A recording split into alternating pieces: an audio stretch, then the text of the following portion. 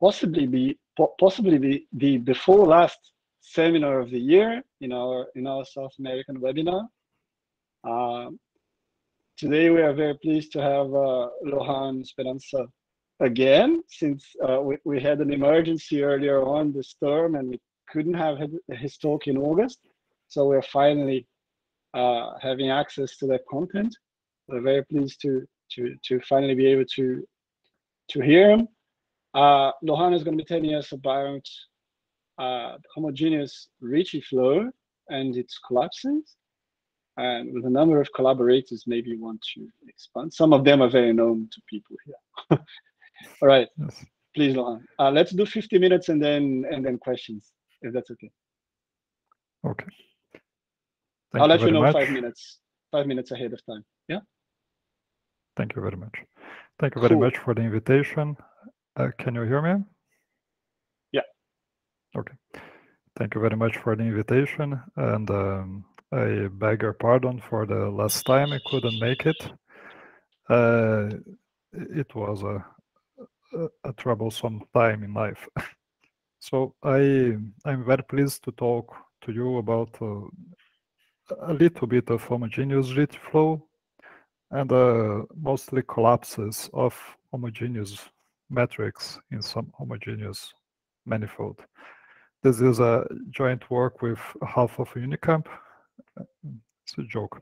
With these 4 collaborators, Lino and Ricardo from Unicamp, and Mauro Patrão and Lucas Seco from University of Brasília. I should start talking a little bit about the Ricci flow. I'm sure everyone's very familiar with the concept of it, at least. So this is quite intuitive thing to do, at least for a student of Uhlenbeck, is that you, for example, if you start with an open domain Rn, and you take the temperature function, right? So the function that gives you the temperature. So if you have some initial condition, then you can just let the temperature, I don't know, flow. So the heat flows, right? And this flow is modeled by this equation, which is called the heat equation, right? So usually it goes, when t goes to infinity, roughly speaking, the derivative goes to 0. So you get some kind of equilibrium state. So if this goes to 0, it means that this goes to 0, very roughly speaking. So the equilibrium state is something like not homogeneous, but a harmonic function. Ricci flow, it tries to do the same. So you have the metric and you have something that resembles much the Laplacian of the metric, which is the Ricci curvature. Yeah. So you do the same. You make your metric flow as -2 the Ricci curvature. And its equilibrium states are Einstein metrics, so metrics where the Ricci tensor is just a multiple of the metric tensor. And it has a short time existence, which is very good, but it is not really like a heaty flow in the real world. It collapses, it extincts. I don't know. Shit happens. Yeah. So, roughly speaking, or not. And this is characterized by the curvature blowing up. So the curvature tensor, very often, curvature gets concentrated, and the curvature tensor blows up. And so the Ricci flow, the flow itself, it tries to make the Ricci curvature more homogeneous, more spread homogeneously everywhere along the manifold, but it finds obstacles, and these obstacles bring us to what we call collapses and later on surgeries. So, putting in a picture, I stole this picture from Morgan Tiang, their famous book, The Ricci Flow and Poincaré Conjecture. So we start with a generic manifold, and the Ricci flow tries to make more homogeneous, make more spread the curvature. Homogeneous is not the right word here because we use homogeneous very soon. But sometimes curvature gets concentrated, and you get a very thin neck, yeah, something like this, and this neck it just collapses to a point. So what you do, like in Perelman's proof of Poincaré conjecture, when you get this neck, you cut along it and let the flow goes after this cut, after this surgery. It doesn't happen in homogeneous flows for one specific reason. So the Ricci flow has this very good habit of preserving isometry groups. So if you start with a metric with certain symmetries, with a group G of symmetries, then this group acts as by isometries in every solution of the Ricci flow. And so at every t in the solution of the Ricci flow. Yeah, and this is very easy to prove. It comes from uniqueness of solution, and so if you have the invariance of the Ricci tensor by diffeomorphism. So you just pull back the metric and you see, oh, so we are starting with the same metric, so it must be the same solution. Okay, I'm not going into details here. And as a corollary, naturally, we have that if we started with a homogeneous manifold, then the whole flow is through homogeneous metrics.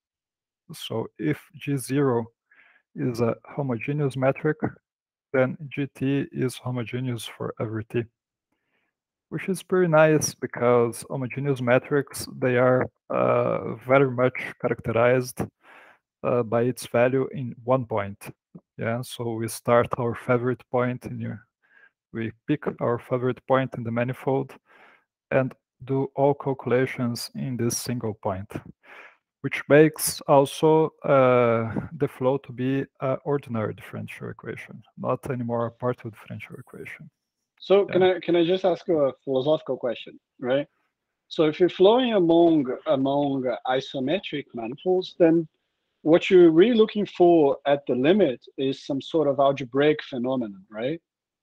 Because they're all isometric, but the sort of group action, right? The group action may collapse, right? That it has a sort of algebraic nature in the homogeneous case, isn't it? Or it's not really a geometric phenomenon, right? Because so they are not. The flow is not true isometric manifolds. They are all homogeneous manifolds, but the metric changes. We will have pictures very soon, so that will be clear. So the isometry group may actually increase, right? The isometry group, yes, it might increase. And actually, this is what you do in 2 dimensions. So it make like positive scalar curvature in round spheres. So it certainly increase. But this is not the point here. The point is that we are not true isometric manifolds. So GT, so M G0 and M G epsilon, they will not be isometric, but they might have the same isometry group. Fair enough. Okay, good. Sorry. Yeah, I think I misunderstood what you said. Yeah, of course. Good. Yes. Thank you. Yes, but thank you for the question, and please interrupt me because I can make these misunderstandings through the rest of the talk. So if something's not clear, don't hesitate. Cool. And Paolo Piccioni is not here to make questions, so please make questions in his name also. Yeah, you're safe. I'm here in his name. Don't worry. Llohann? Okay, thank you very much. Yes, yes, sir. Yes. May I ask you something? So, Yeah. I think that in the homogeneous case, the isometry group is exactly the same for any time, It doesn't because increase. no, it can't, because since it's an ODE, you always have solutions backward, and then you apply backward, and then it cannot increase, just in the limit. But In for the any limit. T, it's exactly the same. Yes, The yes. group. In the homogeneous case. Yes, yes, that's very good, very consistent. Thank you very much. And indeed, even the example I said that it makes positive scalar curvature in low dimension around sphere. This is in the limit. It's only on the limit that it's around sphere. So even in this example, well, talking like this, the isometry group just increased in the limit. So yes, this is completely consistent. And yes, sorry for that. I also wanted to mean the limit. Yes, so we have backward flows also in the homogeneous case, being an ODE. Yes, so homogeneous space, we do geometry at a point. If we start with a manifold G over H, so we will deal with compact Lie groups here. So it's compact homogeneous space, and I will write compact here before someone who knows homogeneous flows much more than me thinks that I'm doing something much different. So we start with a G compact Lie group and a closed subgroup H, and we'll fix a B-invariant metric B just for notation. And so we can pick up our favorite point in M. So like if we take the identity on G, it projects to the class of the identity. And the tangent space of M is naturally identified with this M here. So the Lie algebra G, it breaks as the Lie algebra of the isotropy group. Sorry, the Lie algebra of H plus some complement, a B orthogonal complement. And this B orthogonal complement is naturally identified with the tangent of M at the class of the identity. Moreover, since H, you want H to act as isometries on G for the metric to be for the metric in M to be G invariant. So this M, the H acts on G by the adjoint action, and this M will be a DGH invariant, and you can break it in modules. More than this, in many cases, in interesting cases at least, are interesting metrics on this guy here, on the M, on this guy here, are called diagonal metrics. So there are, for example, what we call flag manifolds, or more general, if the rank of G is equal to the rank of H, then all metrics are of this form. So there will be only multiples of our bi-invariant metric restricted to each one of these modules here. So this happens because these modules, with this rank condition, these modules are pairwise non-isomorphic. So by Schur's lemma, the metric must be like this, because it must be ADGH invariant. And if the matrix like this, the Ricci curvature will be diagonal also. And because everything is diagonal, even the Ricci flow will be invariant through diagonal matrix. So the subset of diagonal matrix is Ricci flow invariant.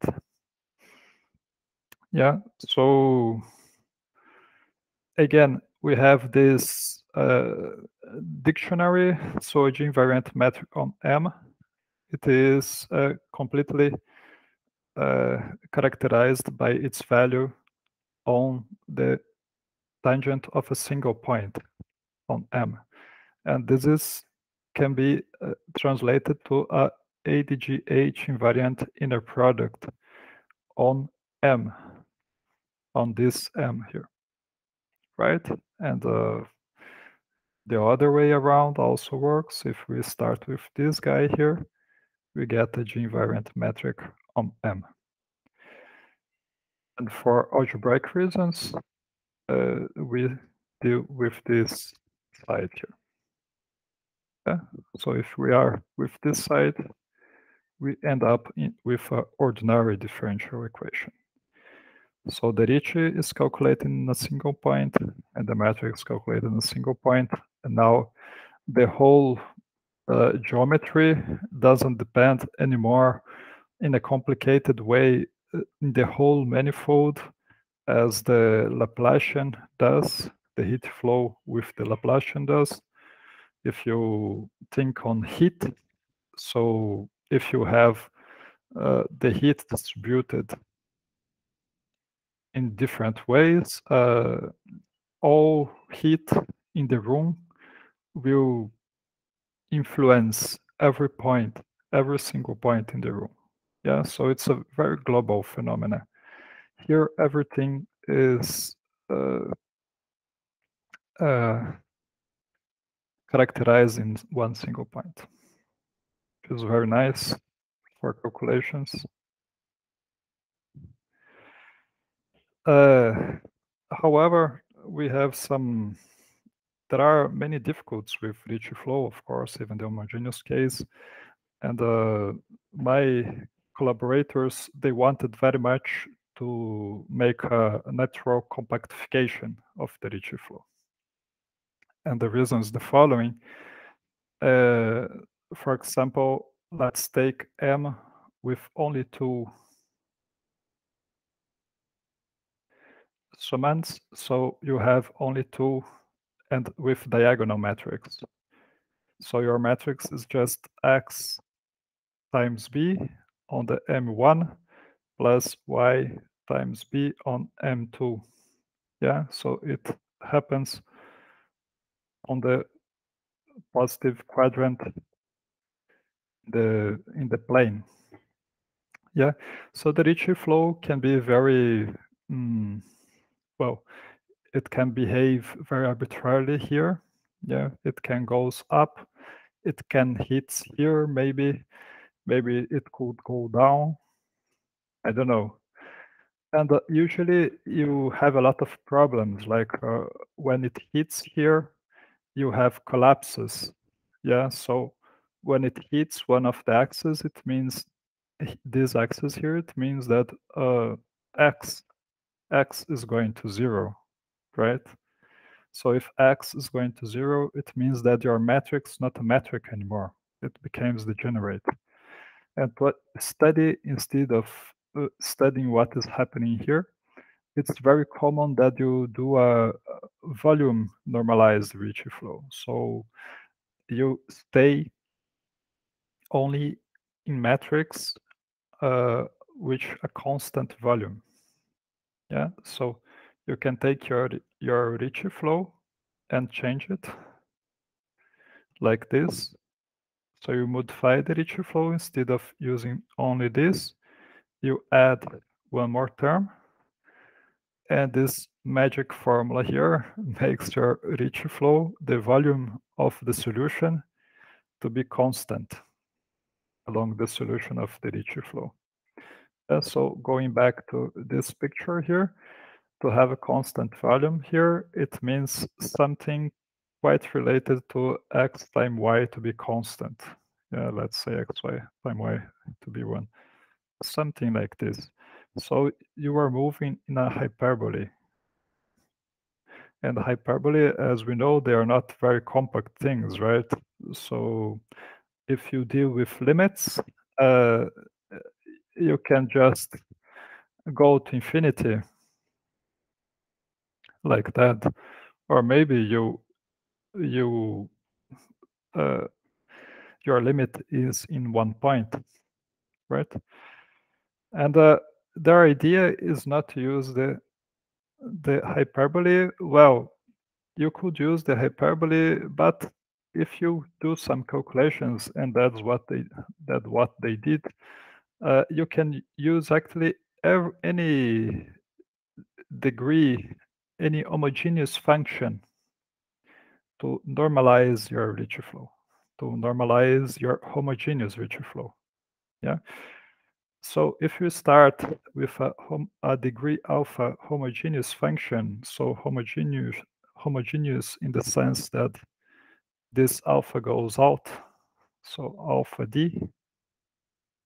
Sorry, alpha was a horrible choice here. So lambda x, it goes lambda alpha to omega x. Then you can change your homogeneous Ricci flow like this. So you add this term here. And when you see the solution of this guy here, the solution of this equation here, then W of GT will be constant. Yeah, so if GT is a solution of this equation here, then W of GT will be constant. So if we start equal to 1, it will keep equal to 1. Let's see like this. Let's say like this. Moreover, the solutions of this equation, and this is the main part, they are just reparametrized solutions and projected somehow solutions of the Ricci flow. Yeah, so we are talking dynamic-wise, we are talking about the same dynamics, but now we are restricting to the level set W equal to 1. And we can take this W very simple. For example, if we take W of x is the sum of the coordinates, then W equals to 1 in the positive quadrant is just this simplex here.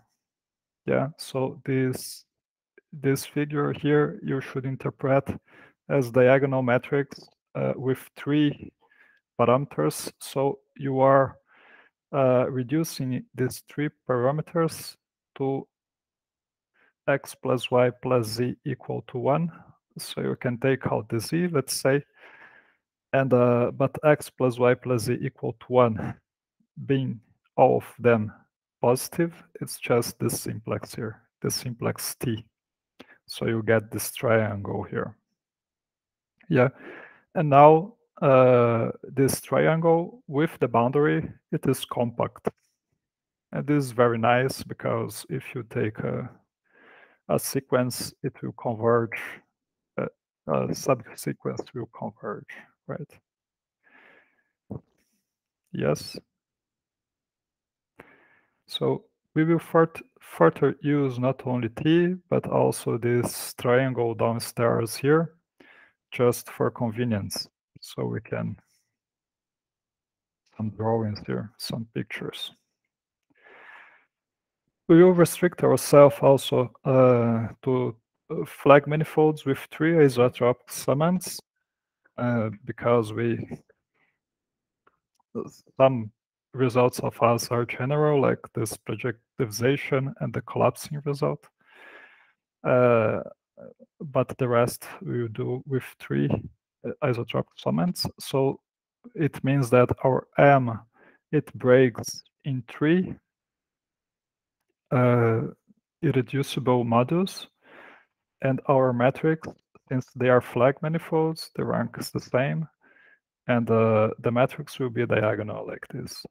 So we write x1, x2, x3, and since we are normalizing in this simplex, and think x3 as x1 minus x1 minus x2, right? So we are really on this picture here. We are living in this picture here, okay? And our flow will be in this triangle. And these flag manifolds with three isotropic summands, they are characterized by their second best number. So they are called type 1 if second best number is equal to 1, and type 2 if the second best number is equal to 2. Or it is also characterized by the number of positive roots, yeah, which is the same number as the B2. Okay, so it has its specific construction. If you are in Unicamp some years ago, you will be certainly be hearing about parabolic subgroups and flag manifolds or generalized flag manifolds, and you take the parabolic subgroup and quotient and you get a flag manifold. But maybe these days in Unicamp G2 things are more common. And this is Enric's fault, right, Enrique? Flag manifolds, parabolic subgroups, and G2 are all friends. All friends, yeah, of course. It's a big group hug, yeah. Great, good to say, good to know. Yes, so these manifolds, they are pretty much classified. Sorry, some words are leaving my brain. And so the type 1 flag manifolds, so these ones, they are more of exotic type, so they are made of exceptional groups mostly, and they have exactly 3 Einstein metrics, 3 invariant Einstein metrics. One of them exactly is Einstein color, and the others are not color.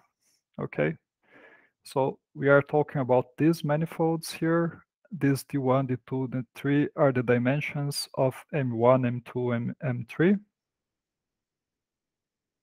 Okay, and you can see that there are pretty big guys here, but they all have the same dynamics, as we will see soon.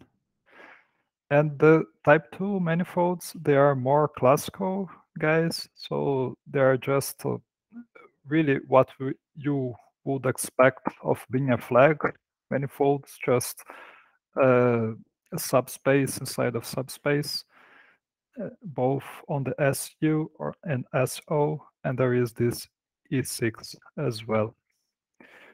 So one very good example here, I think it is SU3 by U1, U1, U1. Yeah, so it's essentially SU3 by U1, U1, more or less, yeah. Oh my God, what have I done? Here. Okay, and these manifolds, they have 4 invariant metrics, yeah, and again, one of them, exactly one, is Einstein color, the others are not color. And the one of our results, it's about the dynamics of the Ricci flow. So the result is that it's not only the Einstein metrics that are the same, like the number and the number of Einstein color, but the dynamics of each type is the same as well. It independs of which manifold you are taking here, it independs of the dimensions, or independs of each manifold that you take here. Okay, they all have the same dynamics up to a conjugation, up to a diffeomorphism. Yeah, And this is type 2. These are the classical guys. And this is type 1. And here in these pictures, we see very interesting things. First, in the type 2, you really have some symmetric, asymmetric view here.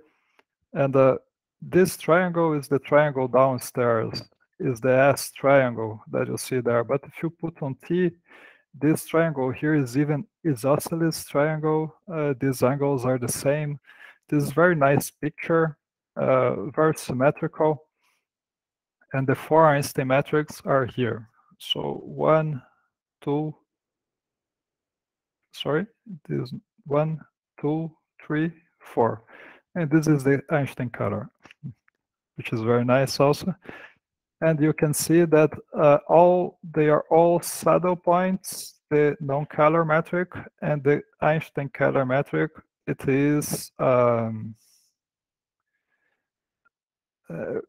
repulsive point. So it is taking away all the flows. Yeah, the flows are going away from it. Repulsor, I'm sorry. So here also the Einstein color metric. I think you can just call it a source, right? A source, it's the opposite of source. Well, no, it's all the fields are emanating from it, right? Oh, so it's a source, yeah. It's a source. Otherwise, and it would be a sink. Yeah, it's a sink. Yeah. Great, No, it's a source. Yeah, it's a source. Great, thank you very much. So Llohann, the Einstein color, yes. Is a local minimum for the scalar curvature, right? That's why it's repelling. The Einstein color is a local minimum. In that case, in type 2, yes, it's a local minimum of the scalar curvature, and your flow is essentially the gradient flow for the scalar curvature. So that's why it's like that. This is very nice to know. Thank you very much. Is it in general a local minimum? The Einstein color? In type 1 is a local maximum. Only this one.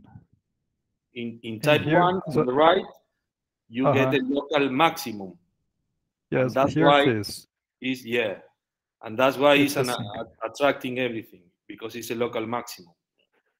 Jorge, but in this case, how do you interpret the unstable points? What do they mean regarding the scalar curvature? Well, they are saddle points. They have positive and negative directions for the Hessian. Just that. The unstable ones.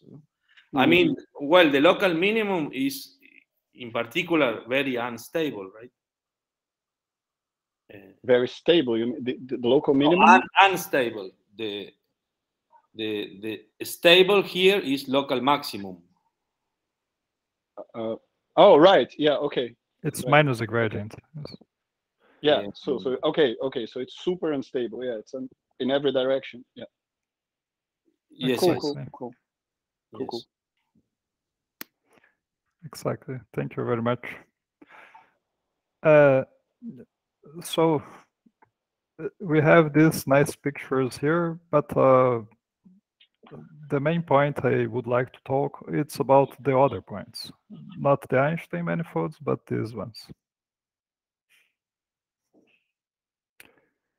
And 1, 2. So homogeneous Ricci flow or ever Ricci flow, one of the main aspects of it is the limit. So if the limit doesn't collapse, it means it doesn't degenerate somehow, then in the end, you hope to have an Einstein metric. And I think this is always true for homogeneous manifolds.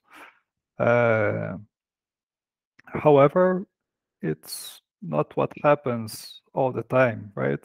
If you remember the surgery picture, before the curvature could concentrate in some point, and then it is common that you would like to keep with the flow, so you cut off that part and you keep with the flow. Here, it doesn't happen like this. It doesn't concentrate in one point because the matrix is homogeneous. So it concentrates in some direction in the whole manifold. Yeah. So these directions, it defines some sub-bundle of the tangent bundle. And indeed, it defines a subgroup, these directions. And so this whole subgroup on G, it will collapse.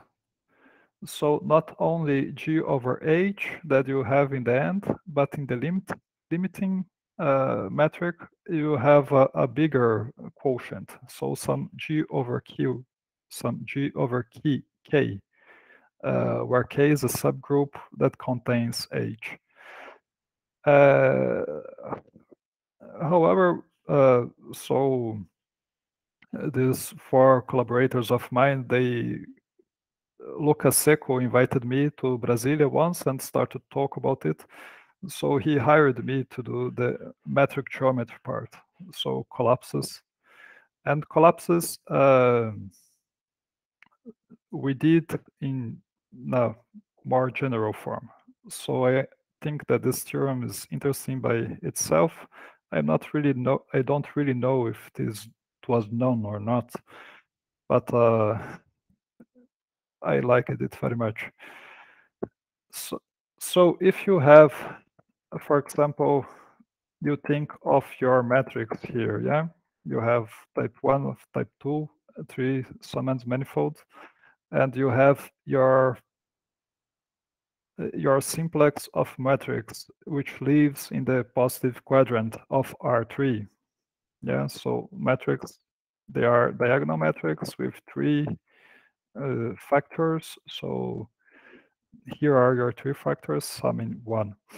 And now you take a limit here, yeah, and a sequence here. You take a sequence here, and the sequence will have some limit, at least a subsequence of it. So it will have some relating point.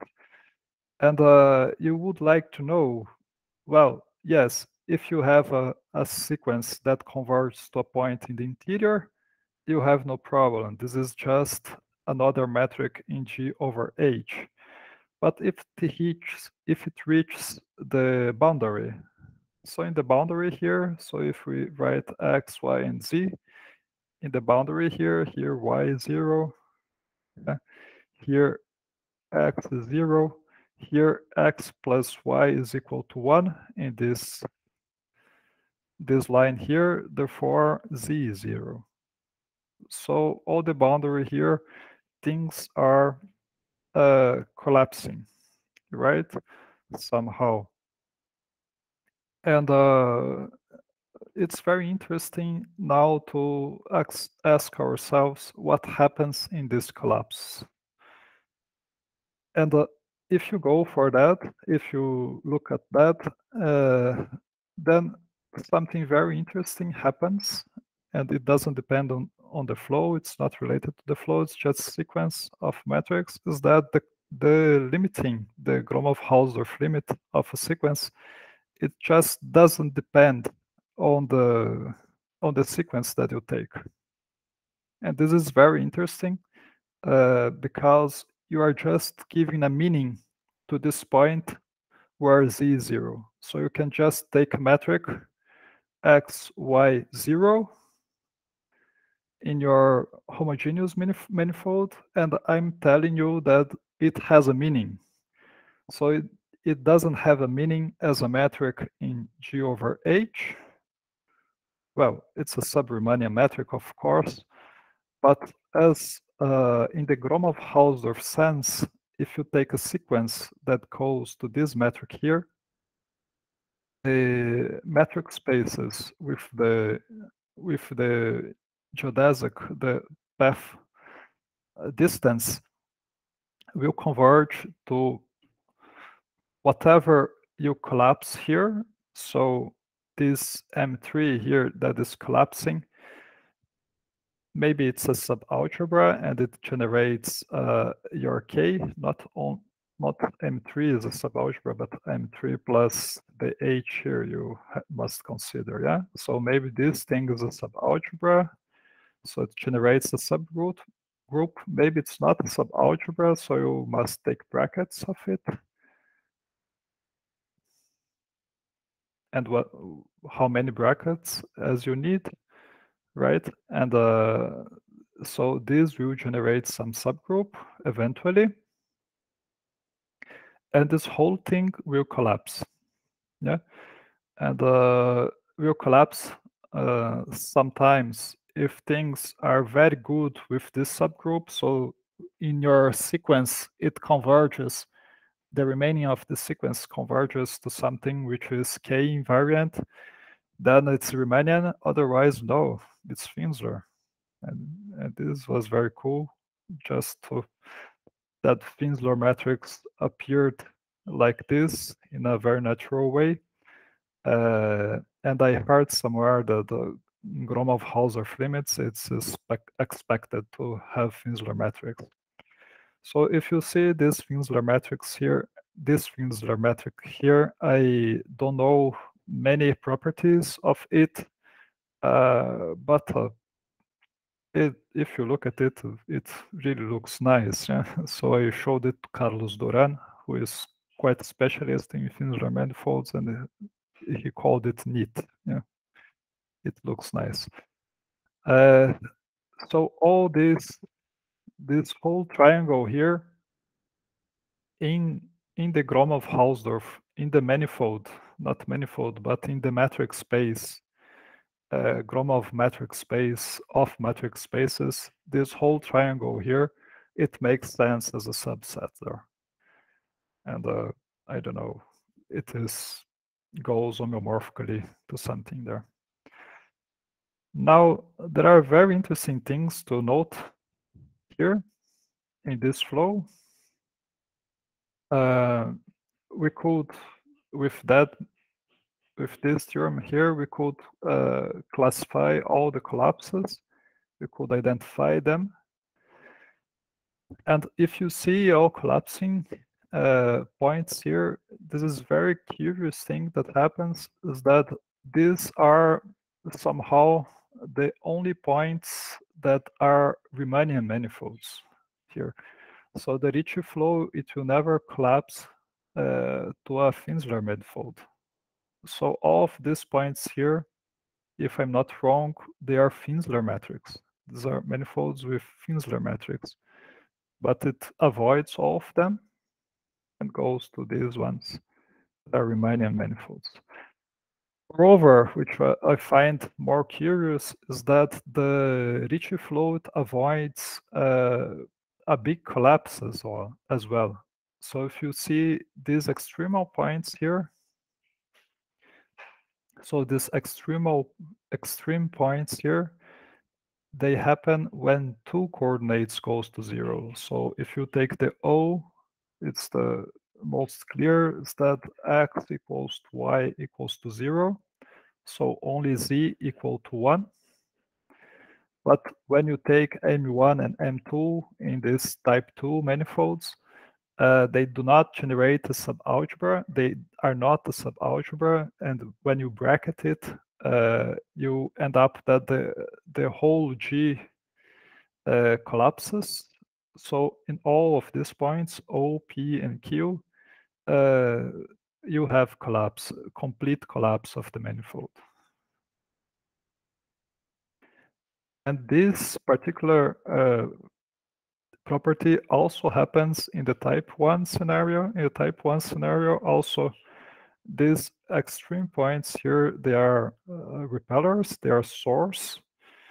And so the Ricci flow is just running away from it.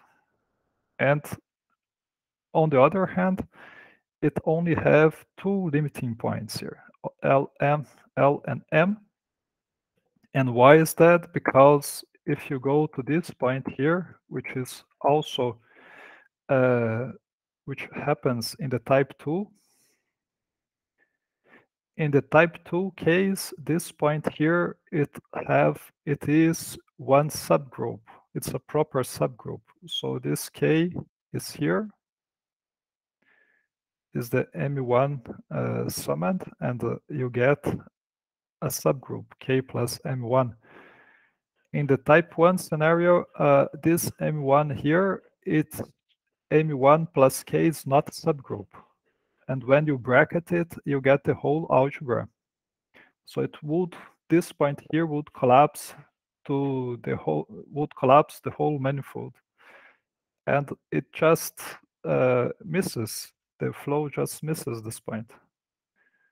And it's very interesting. It's not source, nothing, and it's just neglected, which is very interesting. I find it very interesting. And the other very interesting thing to see here is that here you miss one of the collapsing points compared to the type 2 case, and also you miss one in numbers, you miss one Einstein metric. Yeah, here you have 2 collapsing points and 3 Einstein metric. Here you have 3 collapsing points and 4 Einstein metrics. I wonder if there is some relation. That would be really interesting to know. And that's it, I think. How much time? We would have 3 more minutes. 3 more minutes, yes. Yes, so in the type 1 case, also these limits here, they have different nature from each other. So the L and the M, in the L, the point L, in the point M, you have a symmetric space, as in the type 2 case, they are all symmetric spaces, but the L is not symmetric, it's what you call a Borel-de-Cimental space. It is a homogeneous manifold with full rank, where the subgroup has full rank, and they were classified by Borel and the Siebenthal. And these are the manifolds that you get on the type 1. So remember that the type 1 are the exceptional flag manifolds, and you would get these symmetric spaces or these Borel-de-Cimental spaces. In the end, I would like to say that, so these are my first observations, that the collapses that we get here with the projected homogeneous flow, they are in nature very different from what you get with the volume normalization. So there is a very nice paper of Christoph Bonn from 2015, Commentary, that he studies the homogeneous Ricci flow, but if you do some normalization on it, some kind of volume normalization, you not get some collapse like this. Instead, what would happen here, you do like that, what would happen is that whatever it would be going to 0 here in our case, you keep it. You renormalize the flow in a way that this will not go to 0. Let's say it goes to some bounded thing, but everything else will explode. So the only information that remains is this thing that would collapse in our projected flow. And he proves that this limit is a type 1 singularity, and therefore it is Einstein. So this is an information that we don't get from the projected flow, because we are not analysts as well, that the subgroup that is collapsing here in the limit, the metric of this subgroup would be an Einstein metric. But on the other hand, we get the collapsed manifold. So they are complementary informations. And this is very interesting, yeah? So the projected flow gives you a complementary information compared to the more usual renormalization. Yeah, so from Bonn, you get this subconvergence. And it says that would converge if the number of Einstein metrics are finite, which motivates their finiteness conjecture, which I find it very interesting. And in some other time, I will talk more about some program to tackle it, not to tackle, but at least to approach it. All right, and that's what I want to say for today. Thank you very much. Thank you again, Enrique and the organizers, and all the audience. All right, thanks.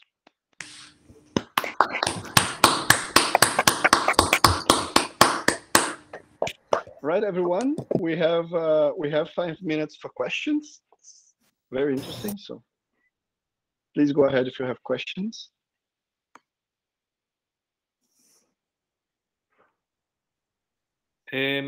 Yes, I have a couple of questions. These Borel spaces that you got in type 1 was as limits, are they isotropy reducible?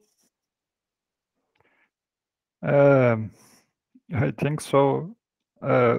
So as I mentioned, I entered in the project later, and I was working the collapse part. So I am the metric geometry whiz of the group, not the algebraic part. I think so because they come from. I mean, it's compact and decay. I think so. They isotropy reducible and have they are maximal subgroups. So these are maximal subgroups here. All of them? They have maximal rank. Yes, I think maximal so. Subgroups. They are maximal subgroups. Oh, okay. Okay. And they have the same rank. The rank of K and the rank of G is the same. Yeah, but that doesn't imply that they are maximal. Right? I mean, no. They're maximal and this other. Okay, very interesting. So they admit a global maximum for the scalar curvature. So that's very interesting. Really? Nice. Yes. That's one Sealer's result. That if H is a maximal subgroup of G, then you get the global maximum. And so yes. another question. Yeah, maybe it's, I mean, did you try this for generalized Wallach spaces? Generalized Wallach. Are they homogeneous? Yes, and they also have 3 isotropy summands. They all have. So have you worked on those spaces with this method? Okay. No, we didn't. Mm-hmm. And do you have an example where the Ricci flow goes to a non-Riemannian space? The Ricci flow? No. I think always go to Riemannian. So if the singularity is type 1, then it's soliton, I think. But I mean, is it a conjecture that it will always be the case that the limits will be Riemannian, or we don't know that? I mean, I don't know that. So all the I would conjecture that. I would conjecture that, yes. Okay. So yeah, a nice place to try is this generalized Wallach. They were studied with other methods by Chrysikos and Anastasiou. But I see. Okay. Yes. Nice. Very Thank nice you very much. Thank you.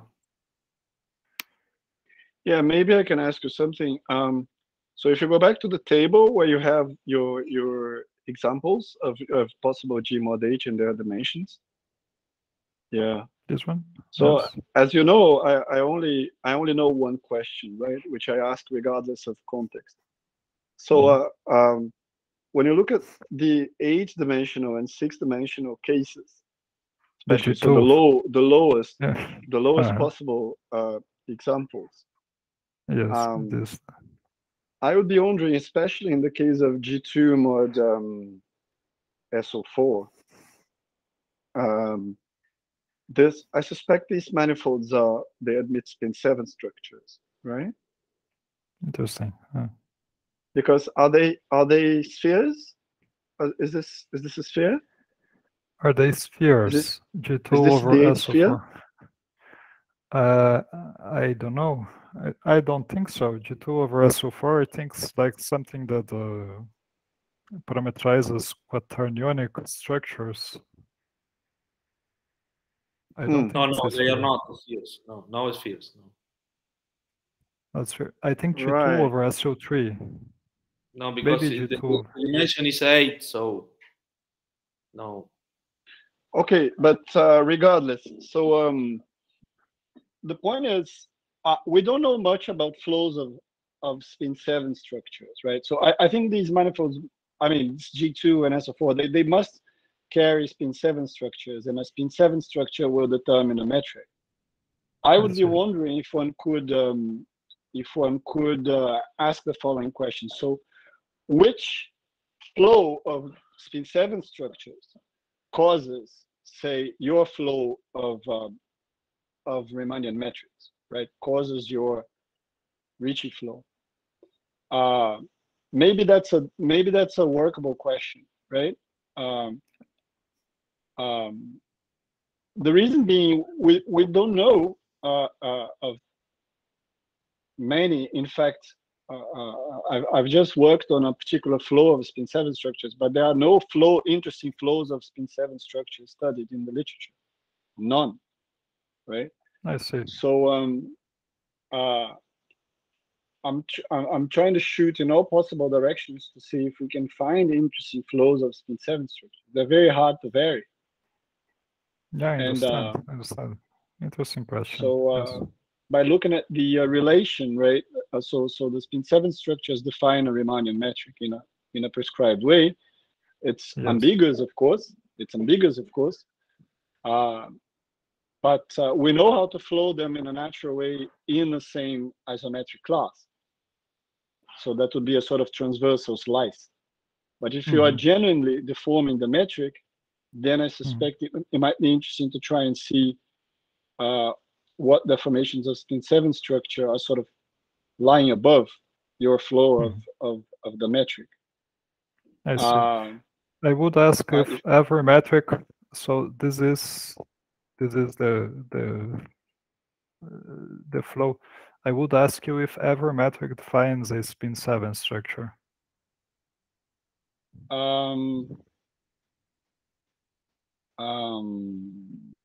So if I give you a metric, does it define a spin 7 structure? Well, that would depend on how your specific manifold admits a spin 7 structure at all. We would have to look into it. But I mean, I don't know any mathematics. You have to ask Andres Moreno any mathematical questions. Okay. Only philosophy. Yeah. But what I was trying to say is you have a very nice flow in these, and I'm not even talking about the 6-dimensional fellow. But so first of all, here's a simpler question. Does G2 mod SO4 admit spin 7 structures in any natural way? Right? Homogeneous. Okay. I mean homogeneous spin 7 structure. Here's something we can just set out and try and figure out. Right? I think it does. I really think it does. Maybe think, it fixes this. It's a representation theory question. You have to take the isotropy, which is maybe irreducible, so only one metric, but it may admit, spin 7. This is, it's a representation theory, but you can do it. I agree. Yeah. So that's how we should proceed. Maybe is there a fixed spinner by some of the action or something? You look into this, but then I really suspect this really has a face of something that has spin 7 structures. And then even parameterizing all possible spin 7 structures would be interesting. Even parameterizing all isometric spin 7 structures on a given one would be interesting already. I see. So what I suspect I'm trying to say is that you guys have a lot of intuition on these flag manifolds, but you don't seem to look at them from the perspective of special geometric structure. So what I'm trying to say is that maybe there's some really easy questions that you can answer. Just especially Lino, he has a lot of intuition into these guys. Yes. So can you build the spin 7 structure, but just by using the ingredients that are already there? Some canonical structures that are already there. It's a G2, so there's a 3-form canonical 3-form sitting somewhere in there, a wedging with some 1-form sitting somewhere else. That'll give you a 4-form.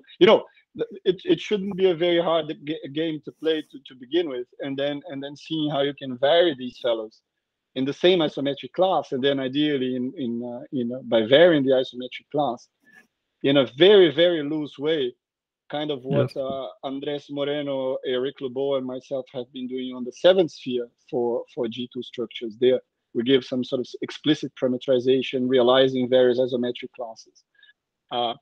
It seemed, and then study some natural flow. I think it would be interesting. Like if you even find one spin 7 structure, then what's the harmonic flow for this fellow, and so on. So it seems to me that maybe looking at the same spaces from a perspective of special geometric structures will give you other interesting ODEs you can solve. Yes. Yeah, I agree with you. It seems interesting. So just correcting one thing I'm saying, this is not the flow of the 8-dimensional, because the 8-dimensional is just a collapsing point here. Yeah, it's on M here. So I think this is only one summand. So it well, if it has only one summand, then it doesn't have even a diagram like this, just one point. Yeah, you need 3, right? Or 2 at least to have dynamics. Enrique, why do you want to flow for spin 7 generating the Ricci flow? Because this is the Ricci flow for the metrics. Yeah. For instance, in the G2 Laplacian flow, you don't have that, right? You never generate the Ricci flow. You're close, but it's not, right? I mean, fair point. I suppose you want very heuristically. I would think I would like flows which are weakly parabolic. That's what I would like. And I suspected that if this is you flow in the structure but coupled with a flow which is parabolic, then it might be parabolic as well. If you gauge your way by the isometric deformations, and then you're just deforming across isometric classes, you could make it sort of parabolic. And but maybe I'm daydreaming. You're right. The analogy is not. But again, but let me argue against what I just told you. So the Laplacian flow doesn't really make sense for spin 7 structures in the same way that it does. So we need to find good flows. We don't have any good flows for spin 7 structures. Whereas for G2, we have at least 2, which change the metric. And then we have the harmonic flow, which flows within the same isometric class. But for spin 7 structures, the Laplacian is the wrong way to go. So how do you find what's the best spin 7 structure in a given class? We don't know. There are no good flows choosing the beautiful ones from the ugly ones. And this is troubling me more and more. Okay. But the harmonic flow, your harmonic flow, it works. My harmonic flow, it works, but it works within an isometric class. So yes, it chooses the most beautiful spin 7 structure in a given isometric class. If and when it converges, right? Which, by the way, one could look at that in the 8th sphere. I'm inviting everyone to do it because it's an open problem. But But what we don't have is any natural flow which actually varies the isometric class. And this is very frustrating to me. Yes, well, let me, may I make a comment about that? If you take one of these isotropy irreducible homogeneous spaces of dimension 8, and you are lucky and you have spin 7 structures, then any flow will be isometric because there is only one metric, right? I mean, if the homogeneous space is already isotropy reducible, then there is only one metric, so the flow must be isometric. So the flow will be the harmonic flow. Yes, well, maybe not, but it will stay because there is only one class of isometry. There is only one isometry class. Okay, so fair point. And the same for G2, of course. The same for G2. You may have isotropy reducible and many G2 structures, but any flow will, the behavior of any flow will be isometric because the metric doesn't have where to go. Fair point. So do you think this is worth investing some time, or maybe we're just going to find some block? No, yes, it's this. It's a good place to start. This isotropy reducible for spin 7, of course. Yes. Yes. Okay. But thank you, Jorge. Thank you. Yeah, so what Jorge is saying is that you're going to get another type of isometric flow, but then we could even compare. Is it the harmonic flow? Is it maybe something else, or what is happening there? Are there two notions of most beautiful structure in a class? Yes. Saying there's just one. Yeah. You may have many spin 7, many very different, and still one metric. Yeah. Okay. Llohann, so if you want to think about it further, we can maybe have a look at this. Again, I don't know anything about 112 dimensions, right? That's much too hard. I can barely count to 10. So if you can help me in the lower dimensions, I think I'll be more in my comfort zone. I can barely count to 9, so that's fine. 8 is below 9, so I think we're good. Yes. Okay, man, that was very interesting. Cheers. Shall we thank Llohann again? Thanks, everyone. Thank you very much.